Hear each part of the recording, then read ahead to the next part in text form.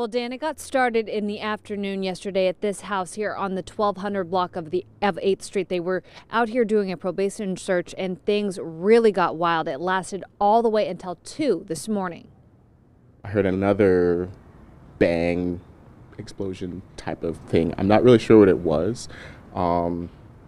It didn't sound like a gunshot. It sounded like a bang type of thing. Alcee Gilroy says he didn't know what was going on his street on Wednesday. This quiet street ended up being evacuated. It was covered with police vehicles, and it all stems from this house. Monterey police were doing a probation search at the home Wednesday afternoon when they found what looked like a grenade. The bomb squad came out and blew it up. It would be the first of many. So we found 8 what appeared to be hand grenades that were actually what you'd call practice grenades. So they look and feel just like a real grenade, but they lack the explosive capabilities.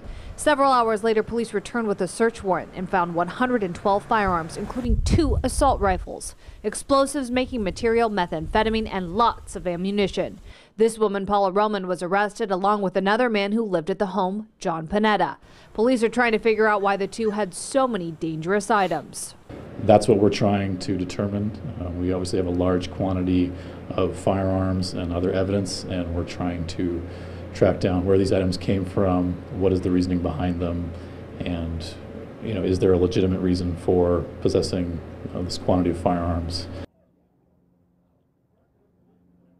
Police say at this point they don't think that either of the 2 people who were arrested had any gang ties, and they don't think that they were planning any sort of violent acts. Dan? All right, thank you very much, Caitlin.